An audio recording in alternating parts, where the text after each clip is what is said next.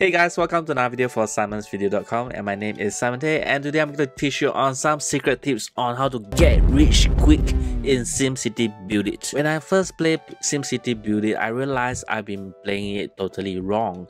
It is a very common mistake which I realize now is you do not need to expand the city to earn money. Yes, you do not need to put more residential buildings in order to earn money.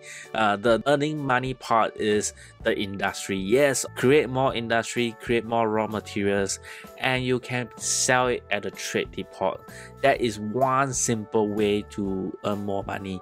However, the raw materials you create in the industry are fetching at a very low price. So the best way to earn more money is to customize those raw materials by using the retail shops. Those retail shops actually customize different raw materials and then create and produce a much higher price products that you can sell at the trade depot at a much higher price, and that way you can actually earn money very quickly without even putting a single residential buildings in the city. And that is one easy way to earn a lot of money very quickly over time, obviously.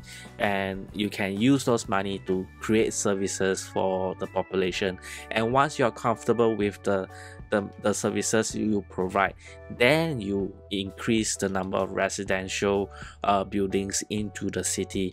And you can do this as long as you are patient, and you can actually create more products using the industry.